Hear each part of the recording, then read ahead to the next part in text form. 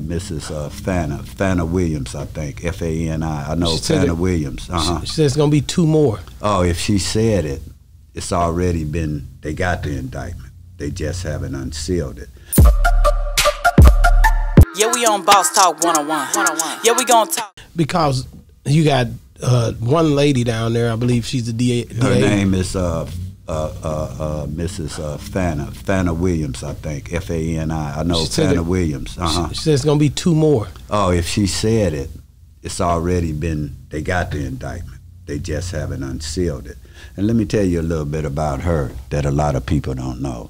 She also prosecuted Trump for voter fraud back when he was running for election, and he was saying Atlanta, Georgia, and all of them were committing voter fraud. She prosecuted Trump behind that. See, she had brand before for prosecution. He had DA or whatever down there, and she lost. But she had a vested interest in getting a young thug there because of the fact she knew the murder victim family.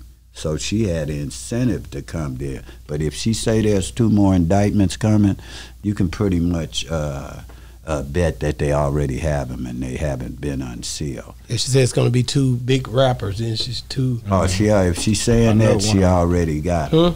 I know one of them, but I ain't putting it out there though. Yeah, that's what she's saying. She said there'll be 2 more, and she's pretty adamant about it. No, they don't. Let me tell you another murder that happened, which was the Marquise Prude murder, the way 11-year-old got killed at our daycare center, and I was holding a press conference, and we had a town hall meeting, and I was with the victim's mother, Sharon Williams.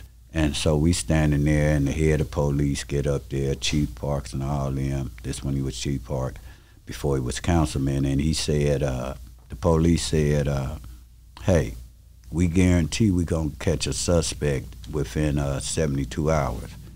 So I looked at her and I said, you hear what he said?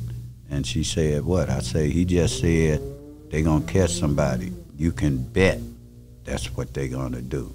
So a lot of times when they make them statements, they're standing them where you can take it to what it says, because a lot of times they won't tell you the information about a murder. So if a prank call come in, they can distinguish, hey, this guy, but if you tell them something that they don't know that involve the case, then they'll take it a little bit more serious. So they got a way of weeding out what's real and what that. Yeah, we on Boss Talk 101. Yeah, we gonna talk.